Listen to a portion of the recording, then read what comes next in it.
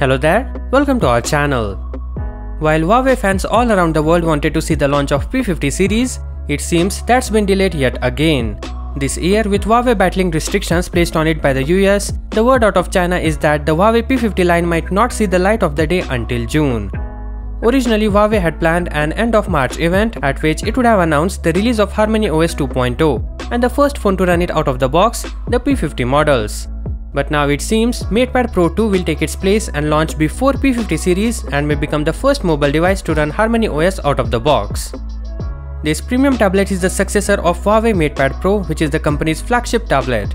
The original model debuted in late 2019 and a 5G model was released in the first half of 2020. And now this high-end tablet has been listed on Tenna, 3C and MIIT, confirming its launch in the near future. The Huawei MatePad Pro 2 has a model number WGR-AN19, codenamed Vanguard.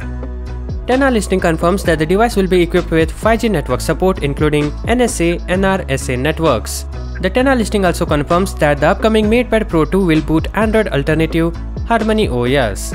Other than this, we know that it will come in two variants, one with a 12.2-inch BOE screen and the other with 12.6-inch Samsung screen. Both are expected to be OLED panel with 120Hz refresh rate with Quad HD Plus resolution similar to its predecessor.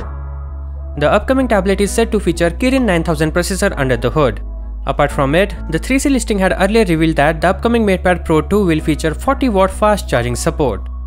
On a different note, Huawei has announced new generation camera technologies which will probably make its way to the new Huawei devices.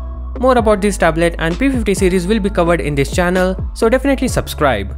Thank you for watching. Peace out.